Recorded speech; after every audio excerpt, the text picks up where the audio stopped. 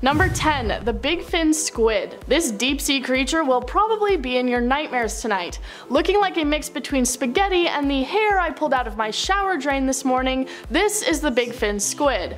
This creature was discovered only about 20 years ago and was first mainly noticed when a group of researchers had been diving to a shipwreck and seen the terrifying squid instead. It's known to live miles beneath the water's surface and seems to just float around in the water. They can grow around 6 meters long, with most of that being in its tentacles and arms, which scientists really don't understand. As the squid appears to just drift around, they're not really sure how it actually uses its tentacles. One thing they do know, however, is that these spaghetti noodles have microscopic suckers on them, which scientists theorize they use to catch prey that bump into them, and they then drag their meal along the sea floor. Number 9. The immortal jellyfish. If any of you out there are planning on discovering how to live forever, these so-called immortal jellyfish may be your ticket to success. When the jellyfish eggs hatch, they grow to full size in just a few weeks, but they don't grow very large. The average size of one of these creatures is only about the size of your pinky nail. So what makes these tiny little guys unique from all the other species of jellyfish out there? Whenever they become damaged or even begin to starve, they reverse back in the developmental process. If you think about the life cycle of a frog that you probably studied in school, they go backwards in this cycle, reverting back to their early stage of a polyp. They can then grow up again, genetically identical to the jellyfish that it used to be, or still is. They can also create clones of themselves, so while one may die, that same creature might still be floating around somewhere. Scientists are desperately looking into this process and how they do it, as they want to look into the medical applications of the jellyfish's abilities. Number 8. The Yeti crab. This fuzzy looking crab was only recently discovered in the mid-2000s, and it's got scientists baffled. They were discovered just south of Easter Island and appear to thrive around hydrothermal vents underwater. It's believed that they eat mollusks around the vents and also appear to grow bacteria on their arms by holding them over top of it so that they can then eat the bacteria later. These animals are also pretty stuck where they are. They are virtually blind due to their deep sea location and only seem to be able to live within very close proximity to the vents. If they wander even just a few meters away from the area, they're highly likely to die.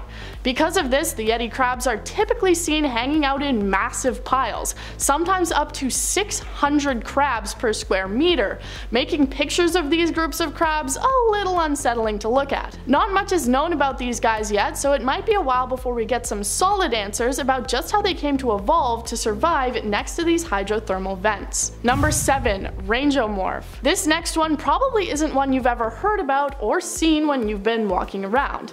That's because this is a fossil that scientists are working hard to try and understand. It's referred to as an Ediacaran and has had researchers confused for years. So here's what we do know about this prehistoric creature. They were largely immobile and could grow to sizes larger than humans. It's especially unique as it's one of the first large multicellular organisms that seem to exist before the first real animals ever evolved. A scan of the fossils allowed researchers to look into the physical makeup of this creature. It had strange internal structures, including its cone-shaped central trunk and the 6 fern-like fronds extending out from it to form a primitive kind of skeleton. There's still a lot to do to figure out just what exactly this creature was, and it's hard to figure out as it disappeared an estimated 540 million years ago. Number 6. Crows. I know what you're thinking. Crows? Yes. Crows.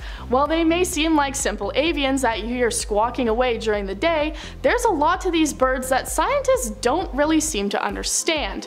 The main one being that these guys are mean. Some people know that crows are extremely smart and can be trained to do tasks, as well as having built-in problem-solving capabilities. Well, it looks like they are putting their brains to use. It was discovered in a recent study that crows hold grudges. They can remember the faces of people who captured them and will still be mad about it up to 2 years later. Another interesting fact about that is that they will even pass on these feelings to their friends and family members and encourage them to attack specific people as well. So I think it's in the best interest of all of us to not go out and antagonize any crows. Number 5. The platypus. If you grew up watching Phineas and Ferb, then you're probably familiar with the mammal known as a platypus.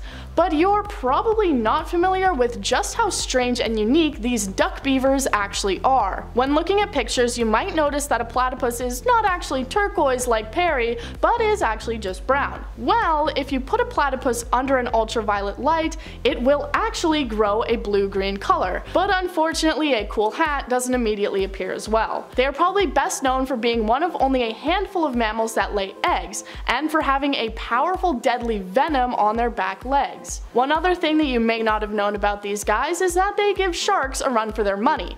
And no, not in fighting each other, but I would pay to see that. Instead, it's in the way that they hunt. Even though they're mammals, they mostly hunt underwater, and they close off all their senses while they do so, only using their electrical signals and powers of electrosensitivity in order to find their prey. Number 4. The Argentine ant. If you think it's cool that you have friends all across the globe thanks to the internet, just wait until you hear about the massive global colony of the Argentine ant. They have managed to spread to every country except Antarctica and exist in massive underground colonies, even holding the record for largest known ant colony in the world, spanning across 6,000 kilometers. These invasive species have become a massive problem across the world as they appear to have been waging wars with different species of ants, taking over their ecosystems faster than you can say colonization. Due to the super colonies that these ants are capable of creating, they have strength in numbers, and their population just seems to be continuing to grow. When Argentine ants from the main large colonies were pitted against each other to see if they would fight, they actually seemed to recognize each other and engaged in a greeting. So let's just hope they're not planning on banding together and taking over Earth anytime soon. Number 3. Cows.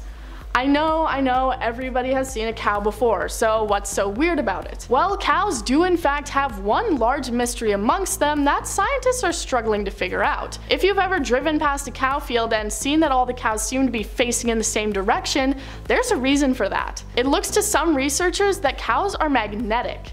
They seem to prefer to stand and graze in accordance to electromagnetic fields, always seeming to stand in a north or south direction. Researchers took satellite pictures of tons of cows in pastures and noticed the similarities in the way that they all seem to align themselves. They also ruled out any other reasons for the cows standing in such a way, such as avoiding the heat, wind, or other elements. I would also choose to argue that aliens put magnets in the cows in order to more easily lift them up into their UFOs. But hey, that's just my theory. Number 2. The Greenland shark. There are tons of different species of sharks out there, and one of the apparently more abnormal and unique ones is the Greenland shark. They're a fairly new find, only first being photographed in 1995, and as a result, we really don't know much about them and have had some trouble explaining some of their behaviors. They can become the size of a great white, able to grow more than 20 feet long and weigh more than 2,500 pounds.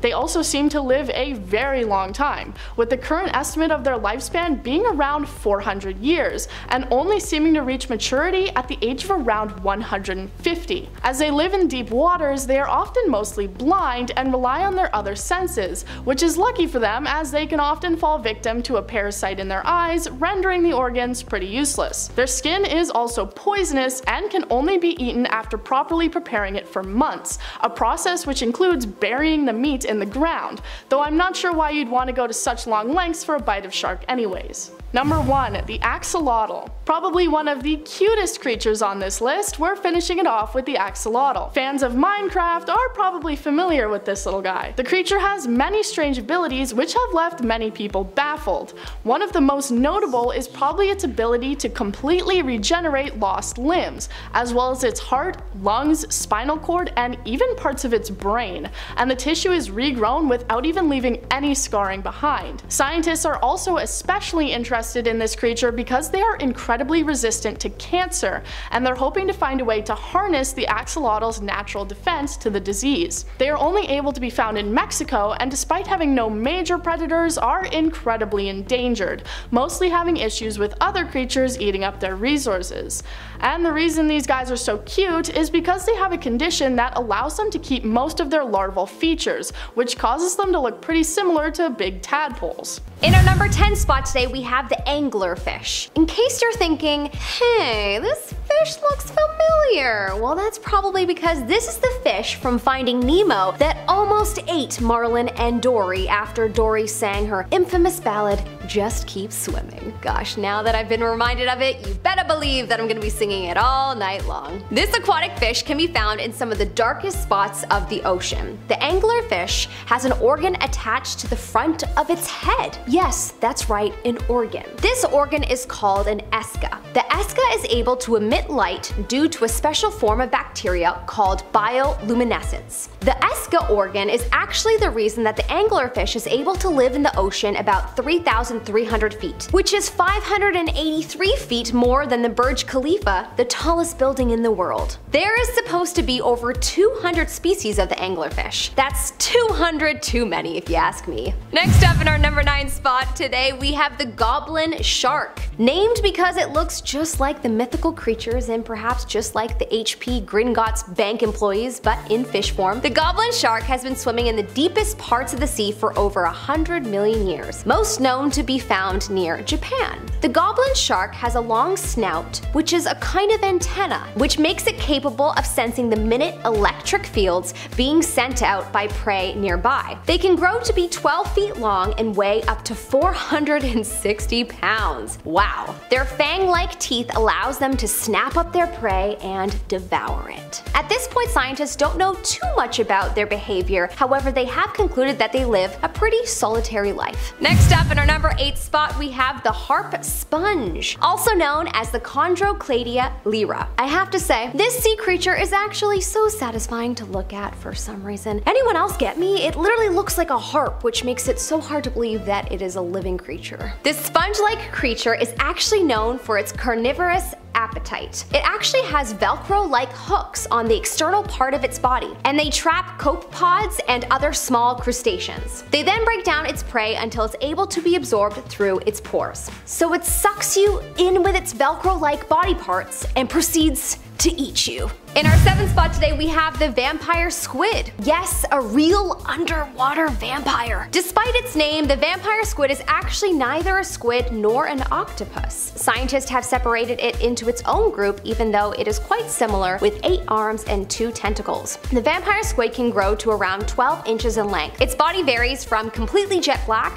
to red. Its name comes from its dark color, and its skin kind of resembles a cape as its skin is connected to its arms. Fun fact, if one of its arms were to be removed by, say, a predator, then it can regenerate and grow back. That's pretty cool. Coming up in our 6th spot today, we have the barrel eye fish. Okay, not going to lie, this fish looks like it's from another planet, let alone a parallel universe. It basically looks like it had a run-in with the company that makes those glow-in-the-dark bracelets, and my inner 90s baby is super happy to see this. Do kids these days still use glow-in-the-dark bracelets? Please let me know in the comment section below. The barrel eye fish is a deep sea fish, also known as a spookfish, and it got its name because it has barrel-shaped eyes with green lenses. They are known to have large fins, and they're also known to have a transparent head that fills with fluid. Before 2009, scientists actually believed that they could only look up, but they have since observed that the fish can rotate its eyes forward when it's eating. That's pretty cool. The barrel eye fish is usually seen looking like it's lying down motionless. According to researchers, their transparent heads and green pigmented eyes help in filtering out the sunlight reaching their deep sea habitat. They have also been found to be in the North Pacific waters and near Baja California and Japan. In our 5th spot today, we have the flapjack octopus. Gosh, why is it named this? Now I'm going to have to eat pancakes after this video.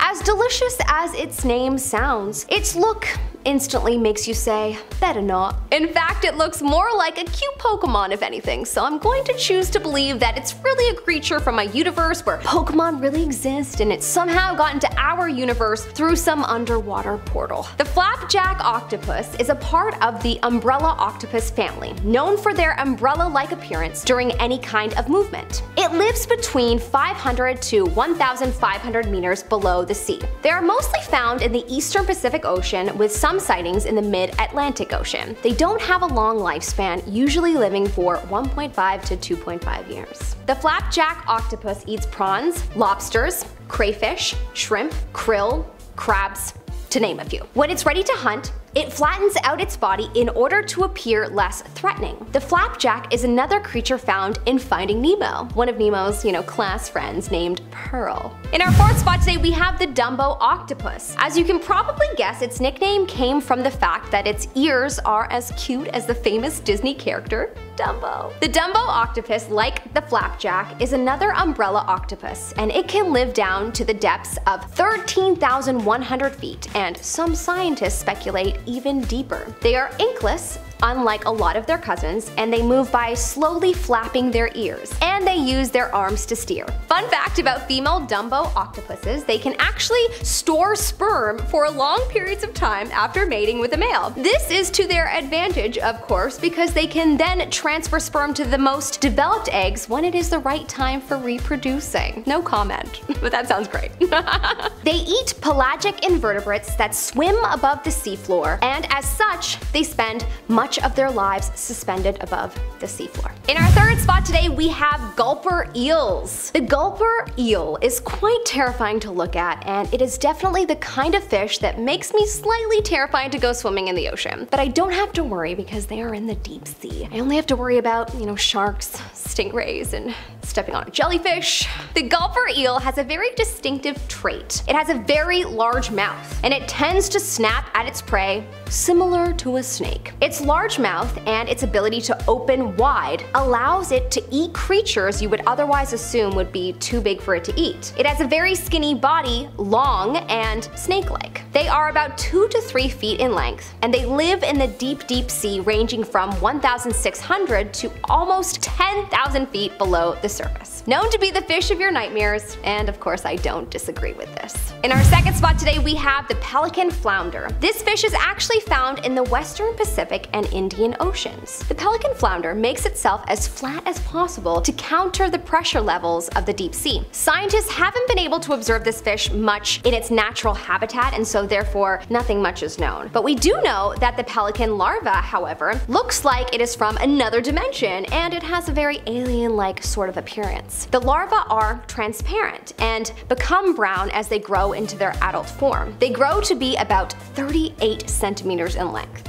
Save the best till last. In our first spot today, we have the blobfish. Most people say that this is the ugliest fish in the world, but personally I think the goblin shark is worse. Would love to know your thoughts in the comment section below. Which fish is uglier? The blobfish, the goblin shark, or let's throw in the anglerfish too, because that's another gross one. The blobfish has been described to look like a half-melted human reduced to nothing more than a bubble. That is the perfect description of it. It also kind of reminds me of slime, but living. This fish can be found living in the deep sea of the coast of Australia and New Zealand. It is said to be residing in about 2,000 and 3,900 feet deep. Apparently the only reason it looks like the way that it does is because of depressurization damage done while bringing the animal to the surface. It looks like a fairly normal fish though at the bottom of the ocean. The blobfish has an extremely long lifespan of 130 years. It weighs about 20 pounds and it's about 12 inches long. They have no teeth, no skeleton, and they don't spend much energy moving around. So basically their name is quite fitting. Kicking off the list at number 10, sea pigs. This list gets creepy and or crawly, but first we gotta ease into the Arctic Ocean. We gotta start off this haunting list with the sea pig. Look at this little guy, okay, the pug of the ocean. He looks like a stress ball with feelings. What's going on with him? They look like something that would be microscopic, but really they're 6 inches long,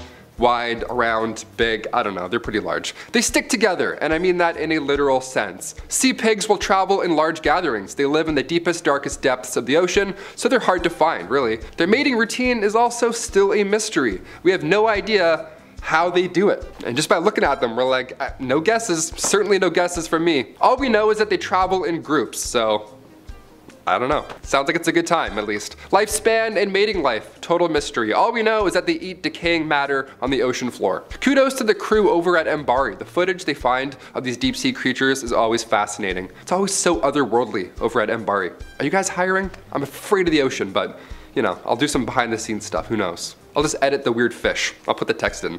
Like, what the f is this? Ooh. Number 9, rock bottom. A little over a year ago, scientists camped out in the middle of the Filchner-Ronne ice shelf for nearly 3 months. Why? All in the name of science. Yeah, we're getting cold. Geologist James Smith from the British Antarctic Survey slept in a tent. Who does this? Why do you choose to do this? James Smith, apparently. Here we go. He flew 5 hours out to this ice shelf. Him and his team had to melt 20 tons of snow in order to pour hot water through this ice shelf for 30 hours straight. When the team lowered their gear down through this 3,000 feet of ice, they couldn't get a sample of sediment from the ocean floor because they hit a boulder. I mean, the odds here alone, the entire seafloor is basically flat and they end up hitting this thing. At first they were frustrated, but this boulder that is 160 miles away from daylight is home to microbial malts, these alien-like sponges. These cylindrical sponges, possibly hydroids. I love seeing scientists get jazzed about stuff. They're like, oh, this rock had absolutely no business being here. Like, guy, you just melted through ice for 20 hours in the middle of Antarctica. I feel like it's the other way around.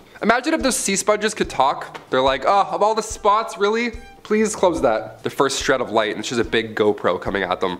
They're like, what is that? Number 8, emperor penguins. They're as glorious as their name hints towards. I remember watching Happy Feet a lot growing up. I was really into penguins and tap dancing for a hot minute there. That movie changed the game. The main penguins here, they're all emperor penguins. Robin Williams' character, Lovelace, he's a rock hopper penguin with the cool, the fluffy eyebrows. The other guys are all emperor penguins. The colorful orange necks, the OG characters, they're all beautiful. They're the largest penguins on the planet, and their breeding habits set them aside from the rest. Once the female lays an egg, I'm not gonna do sound effects for this whole process. I don't know why I did that. That's so stupid. Once the female lays an egg, she'll leave it with her mate for an incubation period, but she'll walk over 50 miles to the ocean just to get food. The mate has to fast for around 100 days, just waiting for his next meal. Once in the water, these emperor penguins really go for it. They soar. They can dive up to 2,000 feet, which is far deeper than any bird in the animal kingdom. And they can hold their breath for around 20 minutes, which is incredible. Longest I've gotten is 3 minutes, but I'm coming for you, Mumbles. Number 7, chinstrap penguins. Okay, from happy feet to slappy feet. Chinstrap penguins are the most aggressive of the penguin family. They're crazy. These guys are nuts. They're tiny. They have to be aggressive.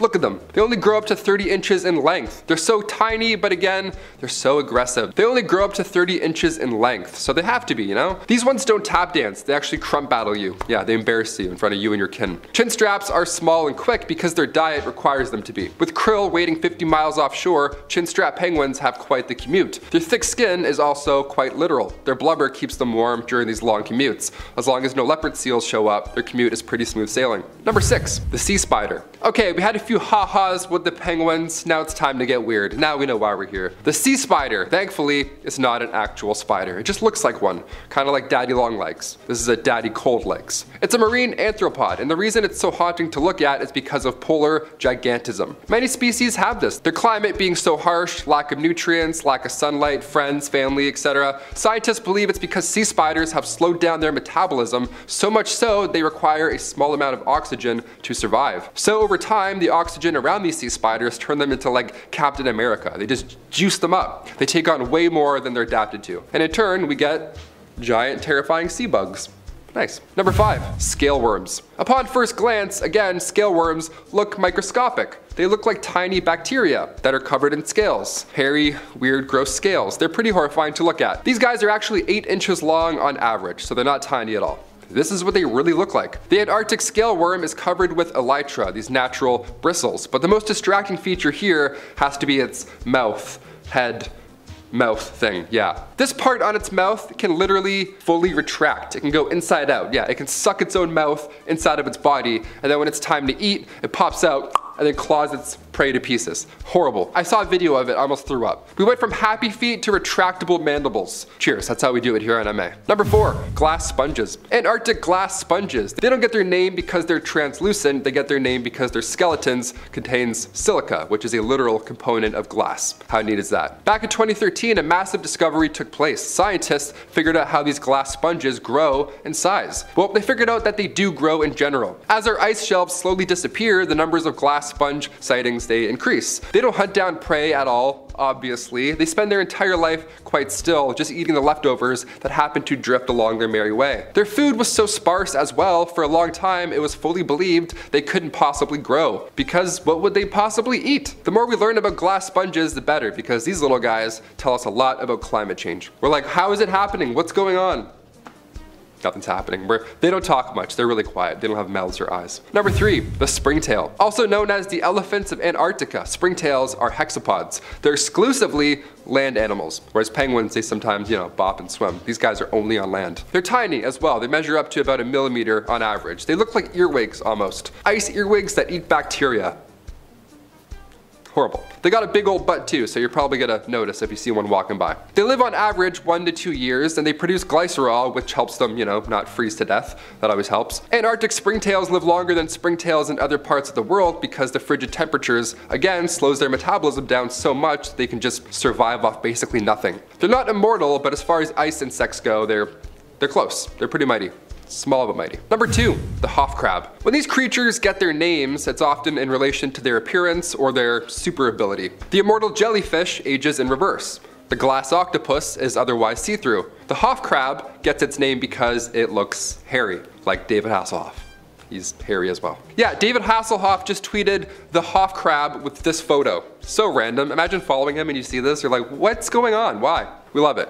The scientific name later given was Kiwa tyleri, appropriately named after its discoverer, Paul Tyler from Southampton University. Found in the East Scotia Ridge on the Southern Ocean, where the water is too cold for the Hoff crab, these guys are just covered in bacteria, hence their hairy Hoff look. Because it spends so much time staying warm near hydrothermal vents on the ocean floor. The guy literally just sits around a deep sea campfire just collecting ice cold bacteria. What a wild life. He's a deep sea hairy caveman, essentially. When it comes time to eat, the Hoff crab just scrapes off a little bit of bacteria from any part and then just gives himself more food. He gives himself a little haircut salad. We love those. And finally, coming in number 1, the colossal squid. Not to be confused with the giant squid, those are similar but smaller. Still terrifying, but more petite. As its name gives away, the colossal squid is much larger. They live in the darkest, coldest depths surrounding the waters of Antarctica, and these squids, on average, they're around 46 feet in length, with the females being the largest of the species. The biggest and baddest, of course. They have large tentacles with suckers equipped with razor hooks, so whatever it does grab, it's certainly not letting go anytime soon. Its diet consists of large fish, and when I say large, I'm referring to, 7-foot-long Patagonian toothfish, not a goldfish. They're colossal, and they try and fight whales sometimes. They're crazy. They have no regard for the size of others. They're gonna fight anything and everyone. They're more often than not marked up, suggesting they've been in a few